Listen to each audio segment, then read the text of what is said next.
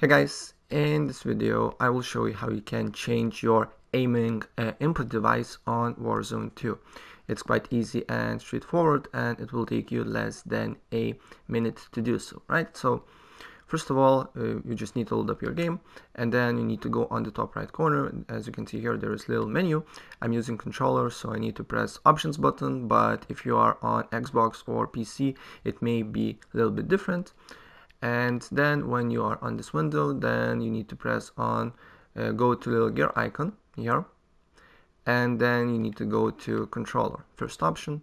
And then if you basically, if you have mouse and keyboard connected, or controller, or both, you will see basically on the first option, aiming input device, you can change it to controller or keyboard, right? So that's pretty much it what I wanted to show you, and that's pretty much it how you can change aiming input device on Warzone 2. So if I help you out, please press like button and subscribe for more. Take care.